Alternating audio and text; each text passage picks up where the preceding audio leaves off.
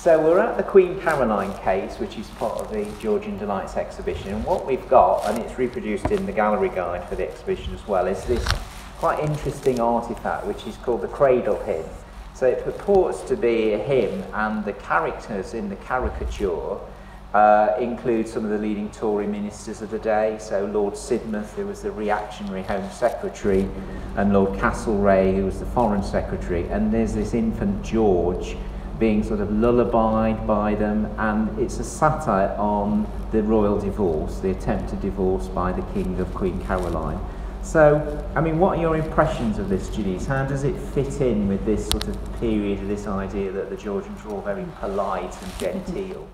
It's interesting because it's using both the notion of a hymn and it evokes the lullaby, which are two central Georgian musical practices that we would think about as part of genteel domestic life and as part of respectable music making. But it does it in the form of a broadside and a caricature. So the broadside ballad is something where you put new words to an old tune, and it's possible, it doesn't say what tune you were meant to sing this to, but it's laid out as a hymn, and potentially it is referring to a musical model that's sitting behind it, that you could sing these satirical words. And these kinds of things circulated all the time. There's tons of this sort of material from this period.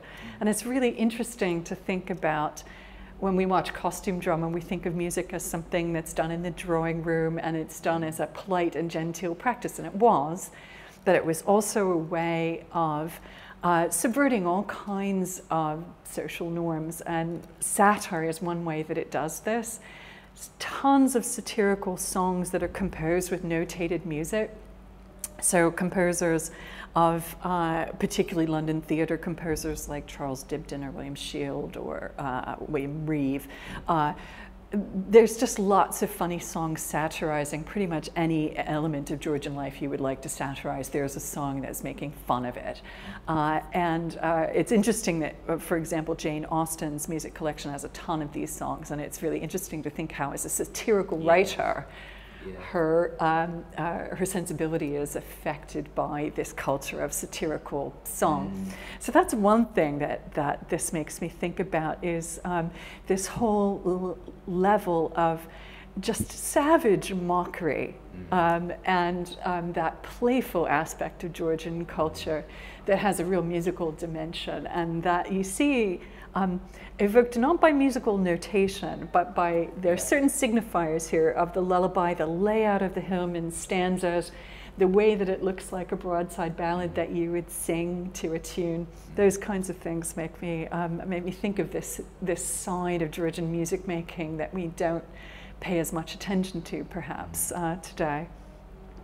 The other thing that we can think about while we're on that topic of music as, let's say, supporting various kinds of social norms or subverting it. I'm looking up at the top here at the national anthem, God Save the King, in its early 19th century version up here. It's a nice juxtaposition with music used to satirize established monarchy. But I also think about all the different kinds of inappropriate music that people had. So while the broadside ballad we might think of as something that's, you know, very typical, let's say, of taverns and of the public sphere more generally, lots of it finds its way into private collections and private homes.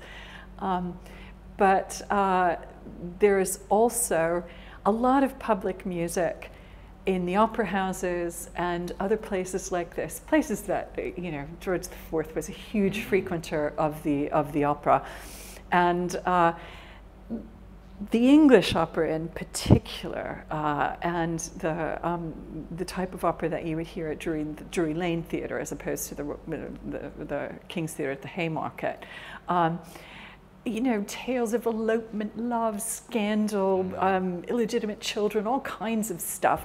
And these kind of things make it into the home as well. There's a lot of ways of using music to occupy a fantasy world that's very different from the world that you might be confined to as a member of the gentry class, for example.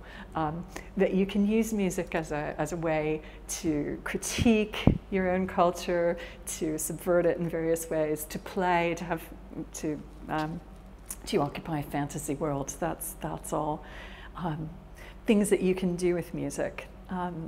That, let's say, if we take this as something that's much more a kind of an established view on social hierarchies and social systems, we can also think of these kinds of things and the sorts of things that are happening in the opera house as providing other opportunities and other kinds of delights. Parallel to one another. That's great. There's much more in that case, so we hope the visitors will come and explore and look and find and tease out those connections themselves.